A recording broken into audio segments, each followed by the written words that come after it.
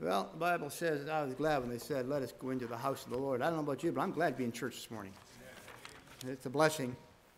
I want us to consider a passage from Revelation chapter 3 this morning. Revelation chapter number 3 and verse number 14. Revelation 3:14.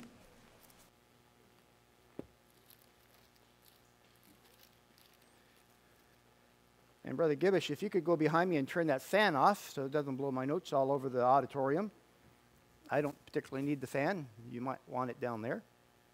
Revelation chapter number 3 and number 14. Once you've found that, I'll have you stand as we read from God's Word this morning. We're going to read from verse 14 all the way down to verse number 19. Revelation chapter 3, verse number 14. And unto the angel of the church of Laodicea write the thing, saith the Amen, the faithful and the true witness, the beginning of the creation of God. I know thy works, that thou art neither cold nor hot. I would thou wert cold or hot. So then, because thou art lukewarm, and neither cold nor hot, I would spew thee out of my mouth. Because thou sayest, I am rich and increased with goods, and have need of nothing. And knowest not that thou art wretched, and miserable, and poor, and blind, and naked? I counsel thee to buy of me gold, tried in the fire, that thou mayest be rich, and white raiment, and that thou mayest be clothed, and that the shame of thy nakedness do not appear. And anoint thy eyes with eye salve, that thou mayest see. As many as I love, I rebuke, and chasten. Be zealous, therefore, and repent. Let's pray. Heavenly Father, thank you for the time that we had together this morning. We are indeed grateful for your goodness, the blessings you give us, the privilege to be here again this morning. Thankful for the safety on the road for each one that traveled in today. And we pray that this morning, as we consider your word once again, that you will do what I cannot do, and that is speak to the hearts of the people here.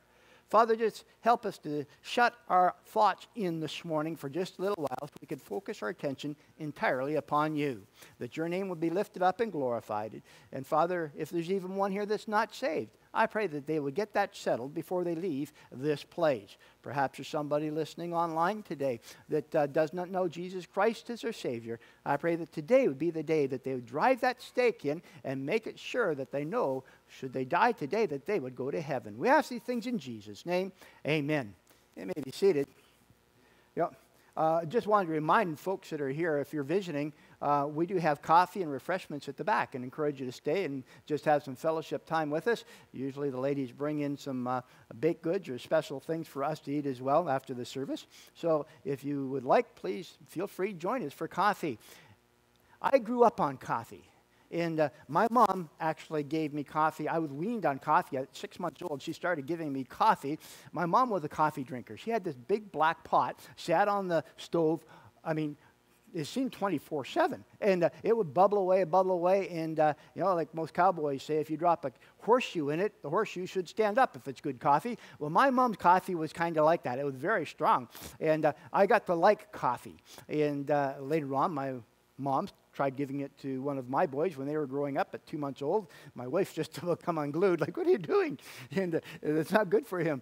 And he never drank coffee until last year, and he's in his 40s. But we're so grateful for the fact that we have coffee in our house. I'm not 100% sure, but I think when you get to heaven and you go to your mansion and turn the hot water tap on, you'll get coffee. And so I hope you're a coffee drinker this morning. But one thing I don't like is lukewarm coffee. I enjoy hot coffee. I can even drink cold coffee for a stretch, but I prefer to have my coffee hot. If it's lukewarm, it's just distasteful to me. I don't like it at all. But Jesus feels that way about some Christians, so it would seem, as we consider his text here, and as far as addressing the church of Laodicea.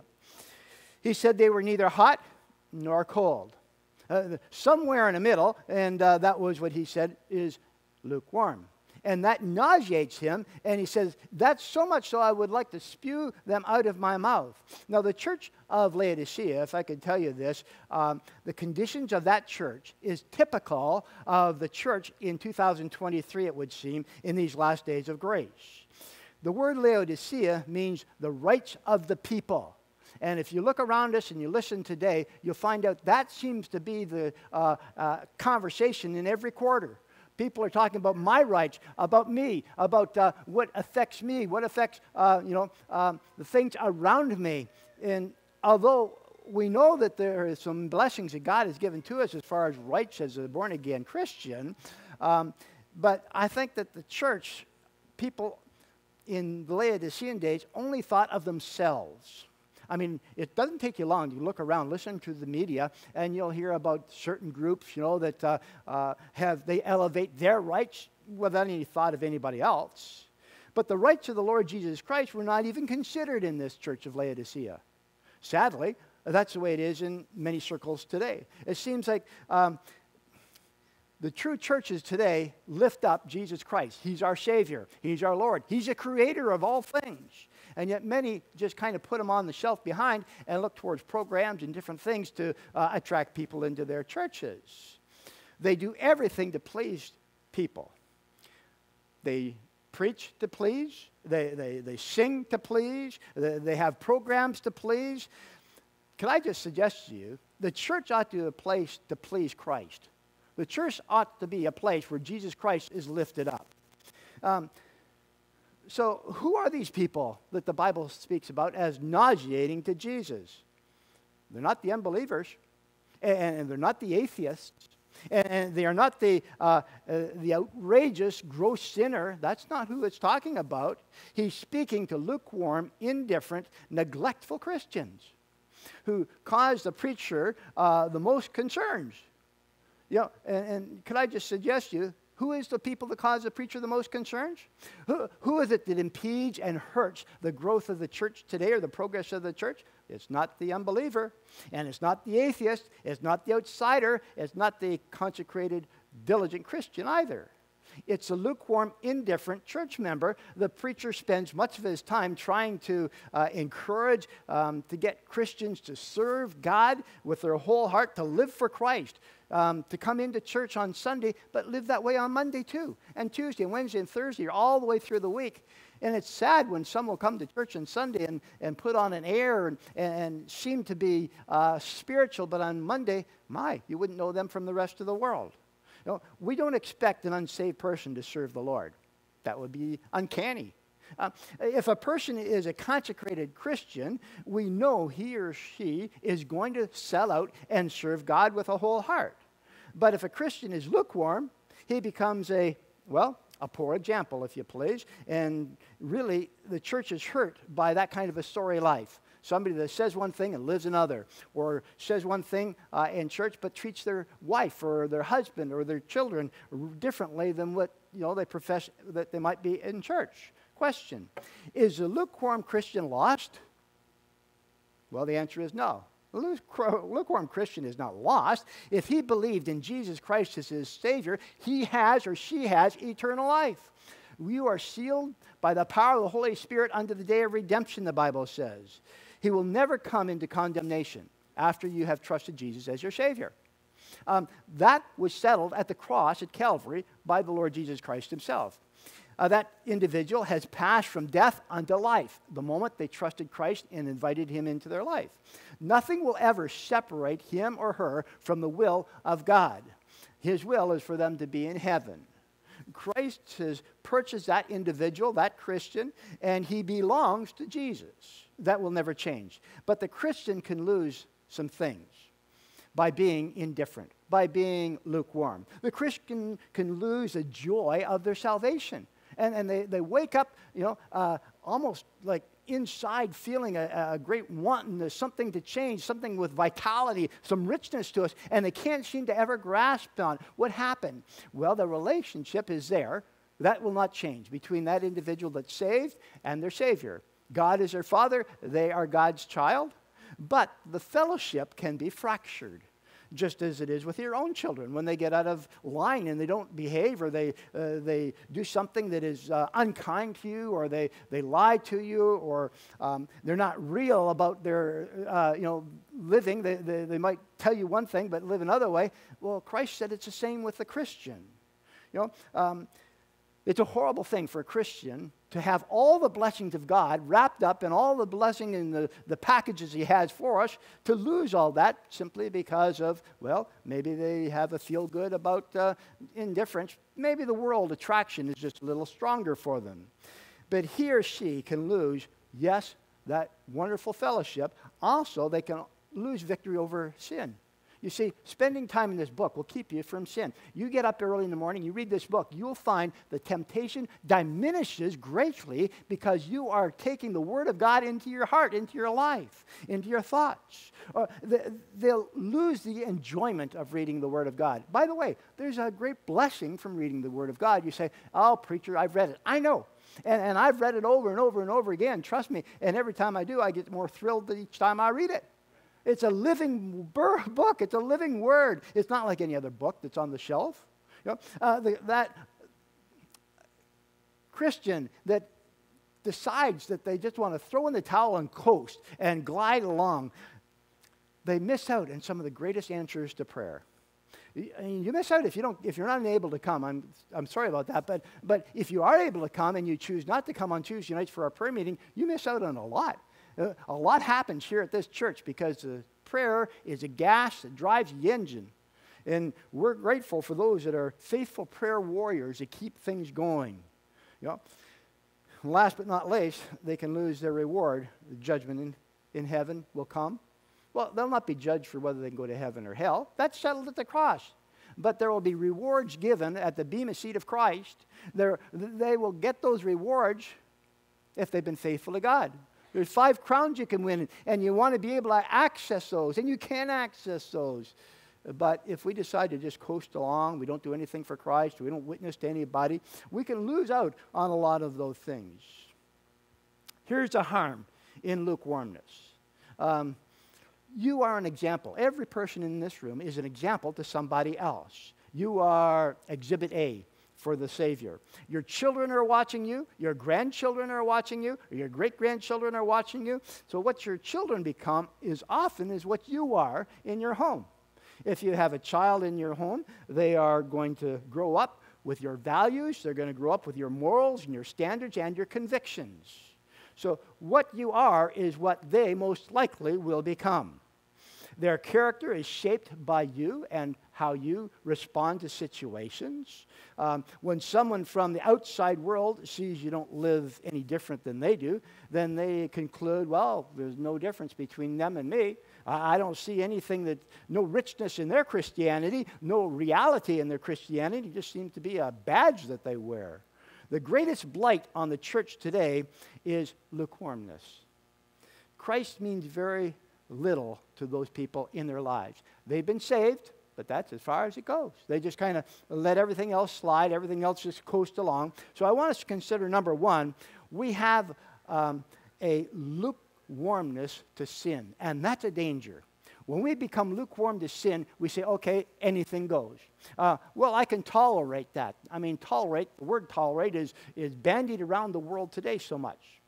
There was a day when we said certain things were sinful. And I'm not talking about 150 years ago. I'm talking about 25, 30 years ago. We said, hey, this isn't really right. We said it was not right for Christians to indulge in those particular things. But today, we just smile, go ahead. You know, folks say, well, times have changed. Well, that might be. Times have changed, and that's true. But God has not changed. You know, sin has not changed. It's still true. Whatsoever a man soweth, that shall he also reap. It's still true. The wages of sin is death. It's still true. Sin, when it is finished, brings forth death. You know, we live in an age when we are not shocked anymore.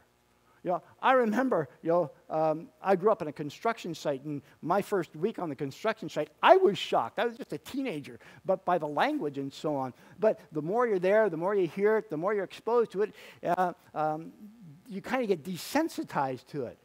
But today, we're no longer shocked, it would seem, by things that are going around us. We just kind of accept it as that's the way the world is.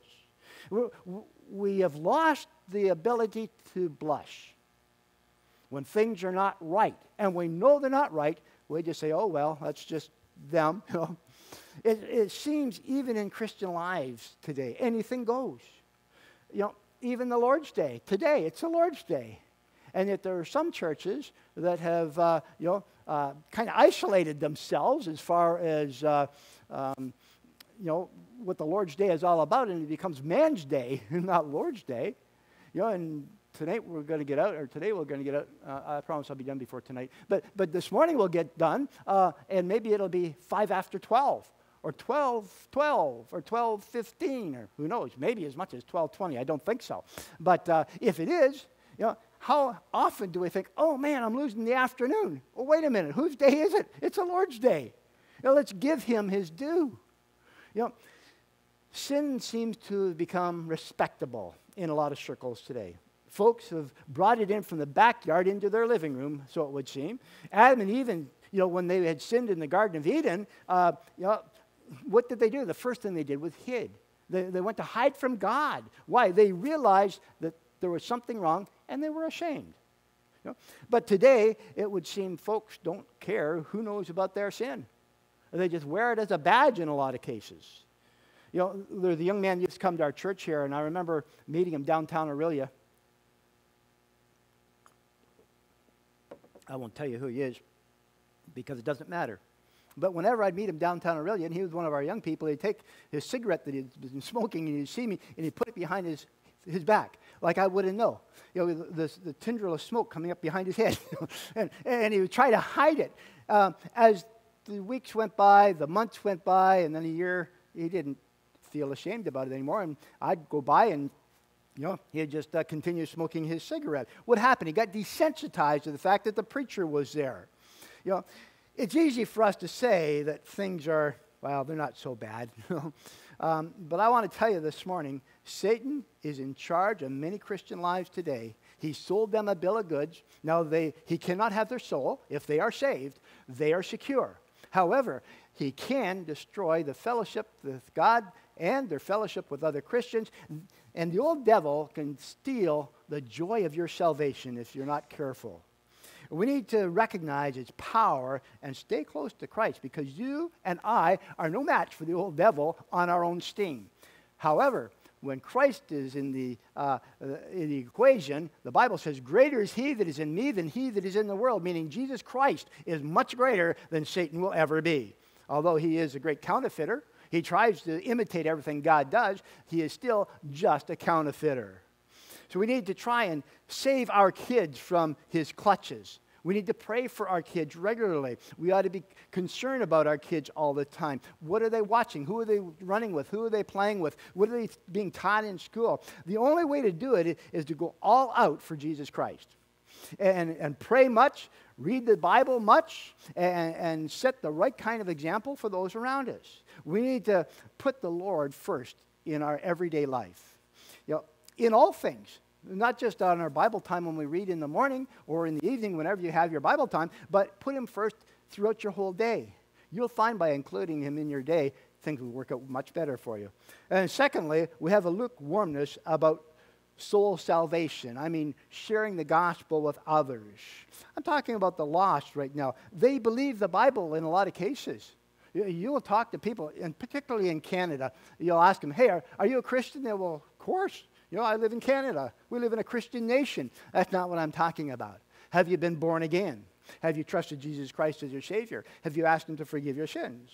They know that they're lost, but they do have some respect for the Bible still as being God's Word. Not everywhere, but in many cases I have found that. But it doesn't seem to matter. They say, well, someday, I think I'll be a Christian. How many times have we had young people, our folks come to our church, and we witnessed to them, they sat through a message, they heard the salvation message, and then they just walked out, and nothing changed, nothing was different. My prayer for every person in this room, whether you're saved or unsaved, is when you come into these doors, you leave changed. By that I mean, if you're not saved, that you will be saved, and you walk out there a brand new person for Jesus Christ. If you are saved, that you can be encouraged, and that you can learn something that will help you in your daily struggles with the world that we live in today. They say, well, someday I plan to come to church. How many people have you talked to like that, where you've invited them to come to church? Well, someday I'm going to do that. But they go ahead looking at everything else in the world and neglect the most important thing. Well, there's a ball game on, or they've opened up the beach for the summer. There's so many distractions today. If somebody is hostile towards Christianity, we don't expect that they're going to get saved. But many good people will go to hell simply because they become indifferent. And that's one of the packages the old devil puts together and sells us a bill of goods. He doesn't oppose to someone understanding they need to be saved, as long as he can say, put it off till tomorrow. And then when tomorrow comes, oh, put it off till tomorrow. Or get them distracted, or put it off till next week. I witnessed to a man who was sitting on the spiritual fence. He wasn't saved. And I said, you're just as lost as Paul Bernardo, or Bill Cosby, or Justin Trudeau. Sorry, I didn't mean that. Well, I meant it, but didn't mean I meant it. But I meant it. Anyways, they could not fathom that. But the truth is, you're either lost or you're saved. There's no middle ground. Number 3, we have a lukewarmness about Christian integrity.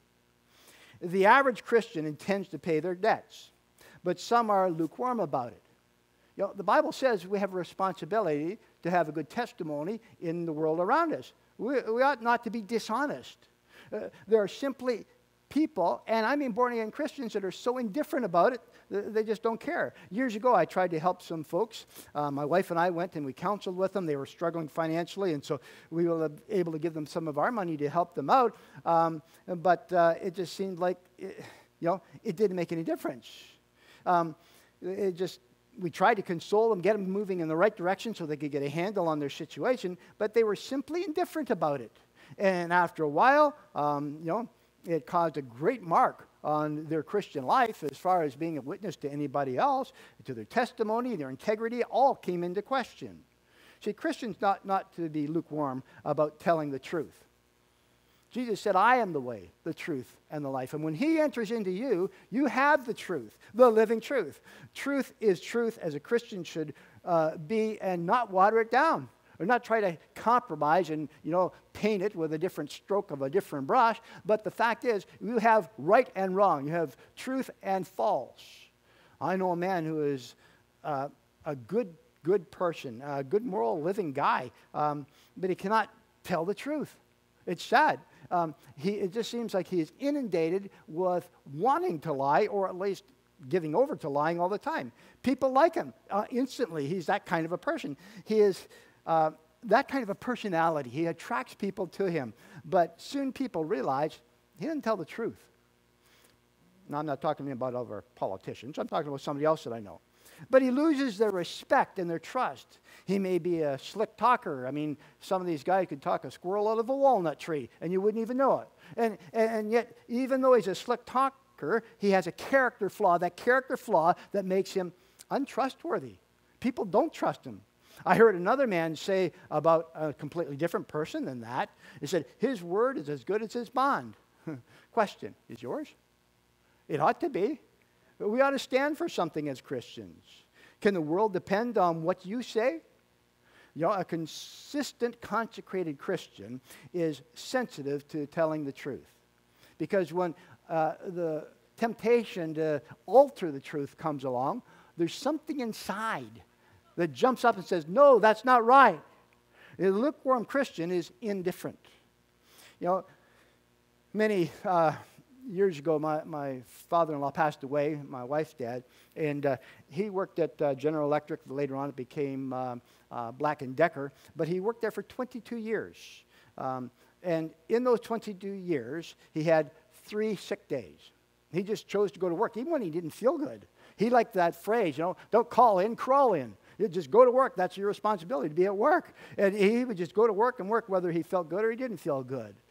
Several years ago on 680 News, they had a lineup of people going in to see a Harry Potter movie, one of the most recent ones. And they did an interview with people that were lined up, interviewing them and for this. And 6 out of 10 people said that they had taken sick leave at work in order to bring their kids to that movie. What is that? Well, number one, they lied about being sick, and then they probably stole money from their employer by collecting, sick benefit wages. What did they do? They lied. They set an example for their children of what is acceptable or not acceptable. And number 4, we have a lukewarmness towards our obedience to God. He not only is our Savior, He is our God. He is our Father. He is our Savior. He is the Lord of our lives, the one that guides and directs us. We ought to serve Him with all honesty. And ought not to allow that lukewarmness of service to God get diminished. We are to learn from the Bible what He wants us to do, and then we are to do it. It's as simple as that. Find out God's will for your life and do it. So easy to find out what the will of God and say, well, that's uncomfortable. I don't want to do it. Well, you have the choice. God didn't make you a puppet. He didn't make you a computer. He made you a human being with a will to choose one way or the other. It is wise for you as a born-again Christian, if you want to live right, choose right, and do right. We're not to be lukewarm about His commandments. We ought to say, this is His word, and then we ought to obey it. When the Jews returned to the Holy Land, they rebuilt the city there in Jerusalem. Everybody's excited. Everybody's working together. And they saw the city going up again. And when the work had been finished, when they got it all done, they said, now, we want to hear God's word. You know what happened? The scriptures were brought out, and they were given to Ezra and to the people. And from dawn until noon, which is almost 8 hours, they read from the Word of God. They listened, they sat, and they listened to the Word of God. They saw where they had violated His commandments, and the Bible says they wept. They were sad about it when they realized they had not followed God the way He intended for them to. And so they said, we want to get our lives into line with the Lord once again. We want to regulate our lives by His commandments, by His Word. And God forgave them and blessed them. Could I suggest that's what we need in 2023? In the lives of God's people around the nation today? First, go to the Bible and see what it is about God's Word that He has for you to do. What are the commandments? What is it His plan is for you? We go to the Bible. Second, you ask yourself, am I lined up with what God's Word says, how I should be living? Am I faithful? Do I put my faith and trust in Christ above every other institution? The Bible says that tithing is our plain duty. I'm not preaching a stewardship message this morning, but I could very easily go to the book of Malachi chapter 3. I could show you plainly, and then into Matthew, how Jesus referred to the Pharisees, but that's not what I'm saying. I'm just saying the Bible says it's our responsibility to tithe. And by the way, if you tithe, God will bless you. If you don't tithe, well, He said He will send a devourer. So, that means He will take that money anyways. You're better off to get the blessing by tithing rather than having God send the devourer and take it away from you. And then you get nothing. The Bible says we are to obey the Lord in baptism and in observing of the Lord's Supper. The Bible says we are to witness to others. We're to try to live so others, when they see us, will say, hey, there's something different. The Bible says to first ye seek the kingdom of God, and all these things shall be added unto you. Are you seeking Him today? Do you seek Him daily? Do you find out what His will is for your life? To get the answers for the problems that come across your desk or across your world, across your life, the questions that maybe you don't have answers for? Do you seek Him this morning? He wants to hear from you because He has the answer for you. Every church would have a revival if members checked their lives by the Word of God, checks and balances. Am I where I'm supposed to be? And brought their lives into line with the teaching of this book. Our churches would be crowded. Souls would be won. People would be lining up to get into the church. The gospel would be spread to the ends of the earth, if that were the case. The world would know the reality of the Christian faith as being real, as got substance. There's something there I need. That's what the world is looking for. You talk to anybody. I know a number of millionaires, and I know at least one billionaire, and I know that they're ever grasping, looking for something more, just a little bit more. Talk to one guy, and he says, Len, I just got to have one more project. Man, you got a house in Denver, you got a house in Durango, you got a house over in Los Angeles, and you have all these buildings across the country. You have a monstrosity of a business. Why do you bother? Why not just relax for a little bit? He said, no, he said, I got to keep going. Just one more thing. How sad. He's not saved. He was ever grasping for peace, ever grasping for satisfaction, ever grasping for fulfillment. You know what? That's exactly what you have in your heart tonight or this morning, if you know Christ is your Savior. You have those things. You don't have to go grasping. God gives them to you. In Israel, about 7 years ago, when I was there, I was up on the Valley of Elah, or the Valley of Elah is down up on the hillside where the Philistines had been, and there was a sundial there. Now, a sundial, although it seems kind of aquatic, it's is an accurate time measurement with the sun. But it would be absolutely of no value, it would be absolutely useless if somebody built a roof over top of it. It wouldn't work. The Bible can be of no value to the Christian if you leave the cover closed on your desk, on your table, week after week after week. Unless you open it and allow the sun to shine through you, the Holy Spirit of God working in your heart. Today, more Christians know more about the latest tabloids than, or Reader's Digest than they know about the Bible. How sad is that? They know more about the political stature of our country or other countries than they know about God's love. Even in Canada, it seems Christians know more about Donald Trump and Joe Biden than they do about Luke or John. They know more about Britney Spears than they know about the Apostle Paul. They know more of the latest hockey negotiations than they do about Samson. They know more about LeBron James or Shaquille O'Neal than they do about Jesus Christ, because that's where their focus is. That's where attention is. The Bible is God's second best gift to man. First best gift was Jesus Christ himself. He gave himself for you. He died on the cross for you. But the Bible is his love letter to you and to his people. We ought not to be lukewarm about it. We ought to study it. We ought to enjoy it. We need to bathe ourselves in it. And by the way, you'll find out a lot of the questions you have for life are answered for you right here. It's interesting. Mr. Moody was once asked by a woman, she had heard him preaching, and she came to him, and she said, I am the most miserable person in the world. I've been saved, Mr. Moody, but when I got married, my husband wasn't saved, and he was so close to getting saved, I married him anyway. And she said, would you please, Mr. Moody, pray for my husband?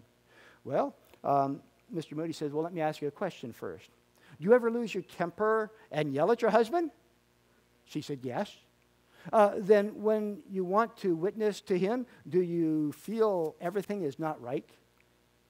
Yes. Do you have trouble with your servants and lash out at them? Yes. Then when you witness to them, do you feel that your word has no effect, like everything is not all right? Yes. Well, perhaps I should pray for you instead of your husband. She said, yes. Yes, please do. The next week, her husband come to know Jesus Christ as Savior, and 3 of her servants come to know Christ as Savior. She begged forgiveness of them and told them how she cared for their souls and that she had made a mistake by trying to browbeat them or to debate them or argue them into heaven. Number 5, we have a lukewarmness today about prayer. We believe in prayer, but many are lukewarm about it. We believe, we see what happens. We can oftentimes attribute the things that happen because of prayer, but we still become lukewarm about it. And it must make the Lord think, why don't you listen to me? I answered your prayer over here miraculously, and yet you're trying to do everything on your own steam on this side. Why won't you involve me in everything? We know the power of prayer. We know how Jesus answers prayer, yet we neglect to pray as we should. And if you don't know the power of prayer, you need to hang around here for a little while. I mean, you look around, we don't have any millionaires in here. We don't have any great masses of number, and yet God has seen fit to take care of the orphanage in Cambodia, and right now is running at about $15,000 a month to run. You say, whoa, that's more than our church budget. You're right. And in 16 years, we've not missed one meal. God has provided time and time again. How does he do it? Your prayer. It's your prayer. I mean, it's a power of God unleashed by you believing and praying. That's the extent of the prayer life. It's so sad. We jump into bed and we whisper, oh, thank you, Lord, for the day and forgive my sins and bless me and my family. Next thing you know, we're snoring and we're asleep. That's not good communication. Trust me. I tried it with my wife. It doesn't work. Good communication is you speaking and allowing that person to speak with you. And God says, I want to speak with you. it's so shallow a relationship with Christ. We have to have a place and a time where we can go and pour out our hearts to God and give God our petitions and then wait upon the Lord and see what He will do. You know, prayer is our greatest source of power. But when a Christian loses that power because of indifference, they suffer so much. You know, they lose out on that punch, that power that God has for them in answered prayer and giving direction and giving a notice where notice needs to be taken in our own hearts to keep us in line with Him. But most importantly, it gives us the opportunity to be a witness to those we love and we care about. You know, it's sad when a Christian gets sick, they depend on the doctor first and the Lord next. We ought to be the other way around. Pray first, then go to the doctor. I'm not saying avoid the doctor. No, I go to doctors too. God has blessed us with good medical here in Canada. You say, well, it's not that great. I had to wait for 2 hours in the office. You come with me to Cambodia in October. Trust me, it's not like this at all. You might wait in line with maybe 200 people out in about 35-degree weather, no shade.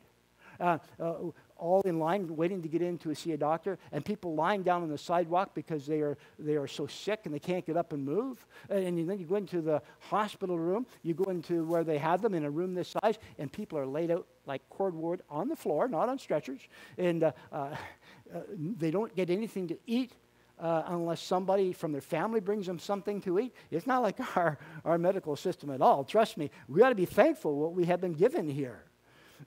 Prayer is our greatest source of power. But when the Christian wants, to have something accomplished, we try everything on our own steam first. When they're in trouble, we use our own ingenuity instead of trusting God's word, instead of talking to God and giving it to God. We lose many blessings. I wish you had been in Cambodia with me and my wife last October, and we have our own room there at the children's home. We sleep up on the 3rd floor. And we have one bedroom up there. And a number of years ago, I bought a bed for us to sleep on there. But when you get older, how can I say this kindly? No, like me, not my wife. When I get older like me, and you lay down in a bed and it's hard, pretty soon your back gets sore. And you just, no matter what you do, you can't get comfortable. And we had a mattress like that. It was so hard, but it was a good mattress. It only gets used maybe, a month or a month and a half every year. And so I said to my wife, I would like a new mattress too. I mean, it's hard for me. Why don't we go and buy a new mattress? So we went to the store and we found a brand new mattress for $250. And we had it delivered to the house. And meanwhile, we picked the old mattress up, but it's like brand new. I mean, there's no marks on it. It's like it came out of the showroom. And we have it standing up in the hall. And I said to Brother Roth, our administrator, I said, Brother Roth, anybody that might need a mattress? And my wife said, well, maybe Brother David over at the Floating Village could use it. And I said, that's a good idea. Brother Roth, give Brother David a call. Unbeknownst to us, that morning, Brother David had woke up early in the morning, and his wife, because they woke up immediately together in a start, because out from underneath their mattress, inside the mattress, was a huge nest of mice that had moved in. And so when they moved around, a whole trickle of mice came running out from inside their mattress. His wife screamed. He jumped up. They grabbed the mattress and tipped it up. Still mice coming out of it. And his wife says, get it out of the house. He throws it outside. And now they don't have a bed like you and I. The mattress just sits on the floor. And his wife says, well, now, honey, what are we going to do? We don't have a mattress. He said, we'll just have to pray about it and see what God will do. I don't know. We can't afford to buy a mattress. You understand. I mean, the average wage in Cambodia is only about $4 a day. And so they can't just go out and buy another mattress. And so they said, well, we'll pray about it. And after they prayed, the phone rang. It was Brother Roth. I said, Brother David, do you know anybody that might be interested in a new mattress? Do you think God heard his prayer? You bet he did. He came, and his wife started to cry when she saw that new mattress. She thought it was like an old, used, run-down mattress. They were so excited. We see that happen over and over and over again in, serving the Lord. Whether it's Cambodia or here in Canada, God is no respecter of distance. He is able to answer your prayer no matter where you are. I was riding my horse down through Alberta, and as I'm coming along the Cowboy Trail, Highway 24, and as I'm riding along, it's cold. I mean, terribly cold. And I don't have proper jacket on, and I'm riding a long ways. I'm riding like 7,000 miles from the Alaskan Ocean to southern Mexico, and I was praying, God, I got a lot of winter to come. I could sure use a warm coat. And as I'm riding along there in the ditch along Highway 24, the Cowboy Trail, there's a black plastic bag fluttering, I thought, and I just continued riding my horse by there. And then all of a sudden, the Holy Spirit said, stop, Len, go back there. I said, man, the wind's blowing, it's cold, I'm going back there. I keep on riding. Then the Holy Spirit said, no, go back there. So, okay, I'll go back. I back my horse up, I back up my horse and back up. Pretty soon there's that, oh, it's not a black plastic bag like I thought. I got off my horse, and I ground hitched my horse. I went over, and I picked it up. And what do you think it was? A brand new, down-filled jacket, winter jacket, my size. God provided. It had been there for several days. Somebody obviously lost it off the back of their vehicle, but God heard my prayer, and he had already arranged for that to be there a long time before I even prayed. You know, that's how God wants to answer your prayer. He already has the answer for you. It's already waiting there for you if we'll just trust him. We usually wait till we are in some great extremity or turmoil before we pray. God wants to hear from us all the time. Number 6, and I'm almost done, I promise. We are lukewarm when it comes to our service to Christ. Every church I know of is crying out for faithful, dedicated church workers today. And I mean everyone that I know of. And many Christians start out, to work for the Lord, but they become lukewarm about their service. After a while, they don't see it paying in dollars and cents, and so they're looking for other dividends, and when it comes to the point of just serving, they lose sight of what they really are there for. What God is looking for is a group of workers with zeal and a heart that is hot and healthy and wanting to serve him. God's looking for their service. It doesn't cost you much to do that. Just, I'll be faithful. That's what God says. I want you to be faithful. There's a story told of a deaf and a dumb man that lived near Knoxville. My wife and I will be down there in about a month time preaching at Brother Todd Peoples' church. And this man was a good Christian man, but of course he couldn't speak to anybody because he was both deaf and dumb. And but he'd get on the bus and he'd ride the bus, 5 days a week. And then he worked about 7 miles from where he lived, and for years he rode the bus. The same streetcar worker was on there all the time. One day he boarded, he smiled at the conductor, and he put his fare in, and he went back, sat down, and he started to read his Bible. Then he would do that day after day after day. One day after several years, the conductor on the streetcar handed him a note. Said, "Sir, I'm not a Christian, but for years I have watched you, and you have something that I need more than anything else. More than anything else in the world. Please turn the note over and write a place and time down and an interpreter, and I will be there because I need to be saved." What happened? The conductor got saved. They say, wow, that was a nice story. Never seemed to happen in 2023. Last week, Brother Al Stone was out in Western Canada and talking with my friend Don Swatsky. Don Swatsky, sales manager, wife got saved a week ago. And Don's wife, Joy, led her to the Lord. And so Don said to Al Stone, said, "Al, you're in the area. Can you drop in and see my sales manager? He needs to be saved. His wife just got saved." So Al thought, well, okay, I'll go. And sometimes those impromptu invitations don't always work out good, but Don had prayed about it, and Joy had prayed about it, and that lady that newly was saved prayed about it. When Al Stone went there, you know what the man said to him? He said, "I just barely got to sit down. I bought him a cup of coffee," and he said to Al Stone, "I need more than anything in the world to get saved today." That happens. It happens in 2023, and it happens all around the world today if people would be faithful. I just pray that we could live every day as if we would know there is a reality when it comes to our Christian lives and our service to God, and just be faithful. For God calls us to be faithful. He loves you this morning. He cares for you no matter where you are, whether you are saved newly and only been saved a few weeks, or whether you've been saved for many, many years. God loves you. His plan is still perfect for you. You say, "But preacher, it's just kind of gotten old and mundane for me." Trust me, it's not old and mundane if we get in the battle. is not old and mundane if we get into service. God will use you. I have long time said, God will use anybody that's willing to be used. Are you willing this morning to sell out to him completely? That's my prayer for you. Let's pray. Heavenly Father, thank you for the time that we could spend together this morning, for each one that is here. And Father, if there's one here that's not saved, I pray they'll get that settled today. That's the most important thing that could ever happen in this church building today. And Father, if there's some here that are maybe sitting on the fence and they just have not made a commitment of full service to you, I pray that they decide that. I'm not talking about going and being a pastor or a missionary somewhere, but being in full service in their Christian lives, giving everything over, their family, their homes, their lives, their jobs, their careers, giving it to you and allowing you to direct them and guide them and bless them.